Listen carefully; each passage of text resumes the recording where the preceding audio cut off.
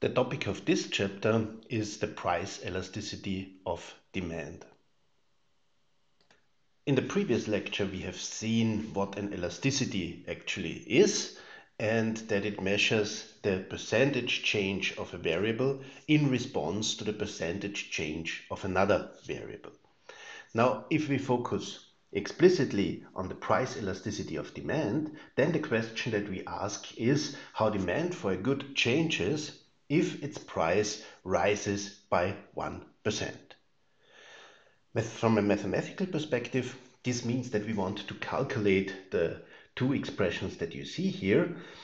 If we have discrete changes, then it's the change in Q in the quantity, in percentage terms in the numerator, divided by the percentage change in the price of the particular good in the denominator. If we have continuous changes or marginal change basically, then the same expression would be the derivative of the demand level divided by the demand level. So that's the percentage change then in the continuous case divided by the percentage change of the price level. Now, the price elasticity of demand depends on the characteristics of the good that we are analyzing. For example, on how many substitutes there are for this good. If there are many substitutes, then the demand is usually more elastic because I can switch to other goods more easily. And also if the good is a necessary good, then it's more difficult, and that means that the elasticity would typically be lower. Overall, there is a connection to the shape of the demand curve for the goods, as we will see on the next slide. But what's important to note at that point already is that the slope of the demand curve is not equal to the elasticity, because the slope of the demand curve does not yet take the level of demand into account, so you don't see a percentage change, you only see the change in absolute levels. Then usually the price elasticity of demand is negative, because if the price increases, you would see that for most of the goods, demand for this good would decrease, so things become more expensive, people buy less of it.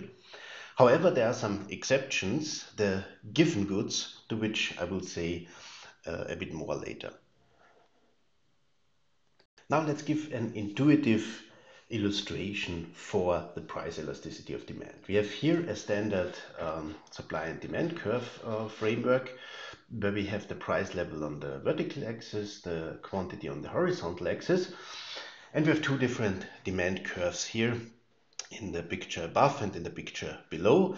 The demand curve in the picture above is much steeper, and the demand curve in the picture below is flatter. The supply curve is the same. The demand curves are denoted by D1 in the upper diagram, D2 in the lower diagram, and the supply curve denoted by S. The supply curve is red, the demand curve is blue. Now we suppose that supply of the good changes. So the supply curve shifts to the right. We get now a new equilibrium. So the old equilibrium was at the intersection of the old demand curve and the old supply curve here. And now the new supply curve is the dotted red line. And we get a new intersection, a new equilibrium at a lower price. And this lower price leads to an increase in the quantity basically. So quantity increases, the price decreases. Now the same holds true for the below diagram, but here the demand curve is a different one. And when the supply curve shifts, we see that the change in quantity is much larger in absolute terms, and the change in the price is much smaller in absolute terms. Now this would hint to the situation that here the demand curve is the demand curve for a rather inelastic good, and for a rather inelastic good, yes, and here it's the demand curve for a rather elastic good. Of course, it depends on the percentage change that we have here, but it illustrates that there is a connection between the shape of the demand curve and the elasticity. Now let's look at some special cases. The first special case is the one of perfectly inelastic demand. So that would be necessary goods, that everybody needs, for example, such as subsistence consumption. Without consuming it, you would die, or life-saving medicines, and they would be close to perfectly inelastic, or demand for these goods, particularly if there are not many substitutes that you would have for them. Now, if the price of these goods changes, demand will not react strongly. So the price elasticity of demand will be close to zero, which means that epsilon p, so that the percentage change of quantity in a response to a percentage change of the price, would be close to zero. Graphically, this would be the case for a vertical demand curve here, this blue line, a positively sloped supply curve. Now in this case, when supply changes, for example here it decreases, therefore you would get a much higher price, but quantity would not change at all. So in this case, you would have perfectly inelastic demand. The good is necessary. Consumers don't mind or cannot do anything if the price changes. They still need to buy the good at the same quantity as before. So demand is inelastic in this case. Now let's look at another polar case, and that's the case of perfectly elastic demand. This would be the case for goods that have very close substitutes, for example wheat or gasoline. If you have two petrol stations that are next to each other, then one of them cannot just raise the price without considering the price of the petrol station next to it, because consumers will typically go to the petrol station that has the lower price, even if it's only slightly lower. Similar story holds true if a farmer wants to sell wheat. Wheat is a very standard good, so there it's the same if farmer A sells wheat or farmer B sells wheat, so there is close to zero difference in terms of quantity and so on. So if the farmer wants to sell wheat at a higher price than the market price, this farmer will not sell any wheat, because the consumers would buy somewhere else. At the same time, if there is a given market price and the farmer wants to sell at this market price, it will be able to sell at the quantity that he or she produces, basically. So that's perfectly elastic demand. You would have that if you have a slight increase in price, nobody would buy your wheat. If you have a slightly decrease in the price, everybody would want to buy your wheat. So it's a perfectly responsive demand and therefore perfectly elastic demand. In this case, the graphical illustration looks as follows. So we have a horizontal demand curve now, and again an upward sloping supply curve.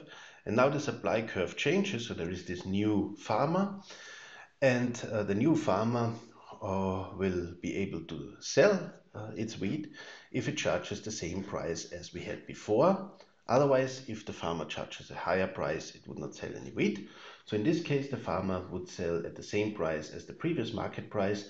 And since demand is perfectly elastic, we would have the situation that the quantity consumed expands, but the price does not change at all. So in this case, demand is perfectly elastic, and the elasticity here would basically be infinity.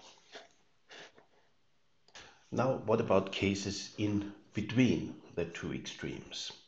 Now, let's look here at the linear demand curve, just for simplicity. That would be the example of Q, so the quantity is 12 minus P, the price. It's a linear demand curve, downward sloping, with a 45-degree slope, basically. So an increase in price by 1 leads to a decrease in the quantity by 1. Now here it becomes obvious, and it's again important to mention it, that the elasticity is not the same as the slope of the curve. Why? Because if we are at a point where the price is comparatively high and the quantity is comparatively low, then in this case of a linear demand curve, a change in the price induces, it is a rather low percentage change because the price is already high, but it induces a rather high quantity change because the quantity to start with is low. That means that in this area, the demand curve is elastic. By contrast, if we start in this area here, then the quantity is high and the price is low, which means that any change in price here is a large price change in percentage terms, and any quantity change is a small quantity change in percentage terms. So in this area here, the demand curve would be inelastic. And exactly at the point here, the price and quantity coincide, we would have the elasticity of this good would be equal to -1. So here it would be unit elastic. Now it's important to mention here always that the price elasticity of the demand is typically negative, as I already mentioned before, because the demand curve is downward sloping. So if the price increases, the quantity decreases. How would the demand curve look like if it was unit elastic? So in this case, it would be bulged towards the origin, like it is drawn here. But this is the graphical illustration for a demand curve that has quantity times price is equal to a constant. So this can then be reformulated such that the quantity is the constant divided by the price. And here it's given for a certain level of this constant, A is equal to 10. And then we would see that when the price is high and the quantity is low, the slope is steeper. But if the quantity is high and the price is low, then the slope is flatter. In this case, the price elasticity of demand would always equal 1 at each point along this demand curve. We have seen that the price elasticity of demand can be written in two different ways, for discrete change and for a continuous change. And now we see here two other formulations that we can use that are often quite useful. The first one here for the discrete case is when we reformulate the elasticity that we have as before, where we have the percentage change of quantity in the numerator and the percentage change of the price in the denominator, where we just multiply this out such that we have the price over the quantity times the change in the quantity divided by the change in the price. Would be basically the same as this here, just when we solve the ratio that we have here, where we have a ratio in the numerator and the ratio in the denominator, and we solve this, we get this expression. And the same we can do for the continuous case, where it's even clearer. So we have then the price over quantity and then the partial derivative of quantity with respect to the price. So that's then the partial derivative of the demand curve with respect to a price change multiplied by the price level divided by the quantity level, and that would be the elasticity, which is again just a reformulation of this expression here. In addition, since we have continuous changes here, we can also take the logarithm first and then the partial derivative with respect to the logarithm of q, because then the logarithm gives us the slope directly at a certain point, and if we take the derivative, that's basically then the slope at that particular point. And if we divide this by the slope of the price curve, then we get directly the elasticity in this case. And that's what an expression that we often find, for example, when we analyze elasticities empirically by means of regressions, where we regress the logarithm of the quantity against the logarithm of price, and then the coefficient of this regression, the beta coefficient for the logarithm of price, would be immediately interpretable as the elasticity in this case, because it's nothing else than the derivative of the left-hand side with respect to the right-hand side in logarithmic terms.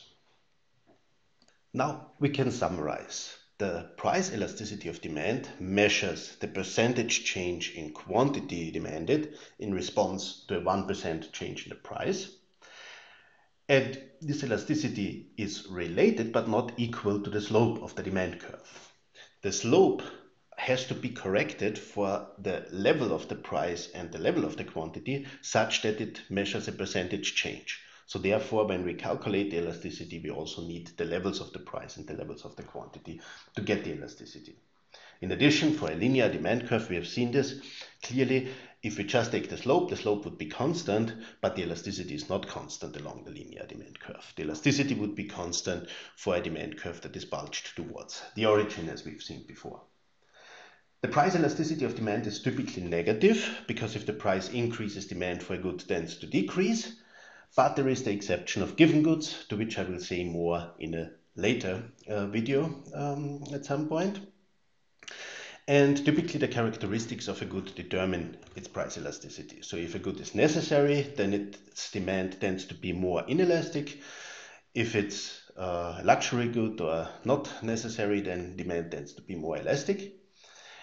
And another important aspect is whether there are few or many substitutes. If there are only a few substitutes, the elasticity is lower, and if there are many different substitutes, the elasticity tends to be higher.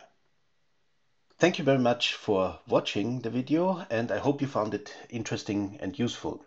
For more videos on economic content, please visit my channel that you find here to the left. And to the right you see the next video in the series at the top, and at the bottom you see the whole lecture in the form of a playlist.